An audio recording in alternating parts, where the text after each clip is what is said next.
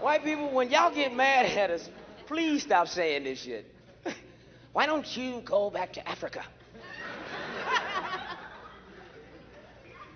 What? How the fuck we gonna go back to some shit we ain't never been to? Y'all act like we born with maps of that motherfucker in our head. Like we'll just land over there. Take me to Shambuku's house. Now go down 3 elephants, make a left at the line. The nigga over there, he over there.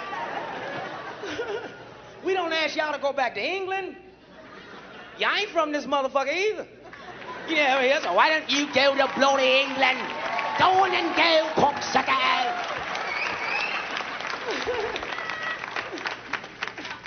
I ain't going back to Africa. No. Because some of them Africans do not like us. Black Americans, they can't stand us. From the East Coast, you know what I'm talking about. I was in D.C. on tour, right? First time I went there. You know what I'm saying? I wanted to go out and see the city.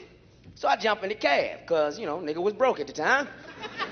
Wasn't no TV show or limo, nigga. It was taxi.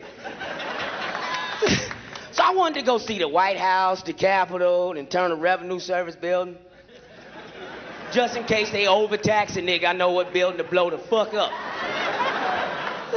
So I'm in the cab. The motherfucking cab driver had the audacity to turn around and say, "You're not too rich, you know, black man." You want to run that by me again, bro? I say, "You're not too rich, you know, black man." I said, "How black I gotta be, motherfucker? Just because you one of the niggas that got away?" Because white people, when y'all ancestors came to pick us up, y'all wasn't looking for little bony brothers. Y'all was looking for big, cotton-picking motherfuckers. And them little bony ones over in Africa set us up. You don't want me. Look at me, cough all the time, got one nut. Shambuku over there, big and strong. Me seen him pick up a whole oak tree by himself. I help you catch him. I'm sitting in the back getting mad, the motherfucker. I said, "Who winning in this situation, motherfucker? You driving me to the White House." When he pulled in front of the White House, he looked in the back seat. All he seen was an open door. I was gone. Didn't pay for shit. Yelled back at the cab. Now go back to Africa and tell them how a nigga done your ass wrong. You uppity motherfucker. You know what I'm saying? I don't know why they mad at us. If anybody should be mad, we should be mad at their ass. You know what I'm saying? I give white people props on this. When y'all have hostages, y'all go get them. I don't give a fuck if it's 2. You'll have meetings. "Look here, Jim, Bob and Susie are trapped.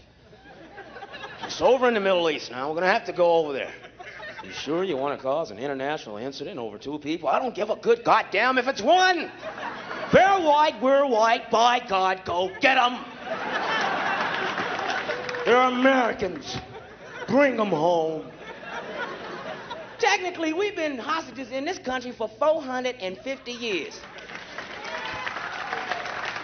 Not one canoe with a nigga with a spear has shown up to pick us the fuck up.